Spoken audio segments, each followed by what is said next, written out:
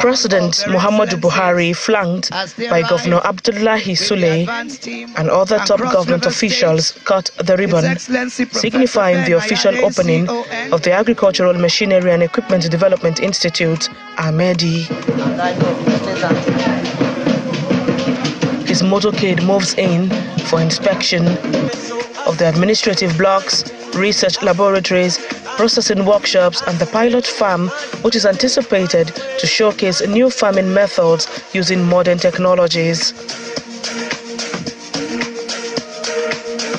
AMEDI, located in Lafia, the Nasarawa state capital, is to serve the North Central region as part of the 6 approved by the president for the geopolitical zones of the country. The foundation was laid in August 2022, 6 months after the edifice is set to commence operations. The entire structure, the road network, the workshops, laboratories, gatehouse, everything you see here is constructed within a span of 5 months. Now we are also doing not only construction, equipping and training people at the same time. We have 3 other or 4 other skill development centers under construction. There is one in Gonto, Kaduna State.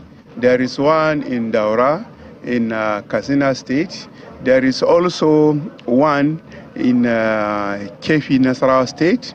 Then there is automotive industry supplier component as an industrial park for automotive industry in Kaduna that are also under construction.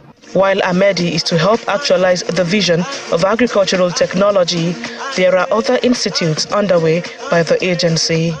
Already we have trained workforce, we have staff that are experts.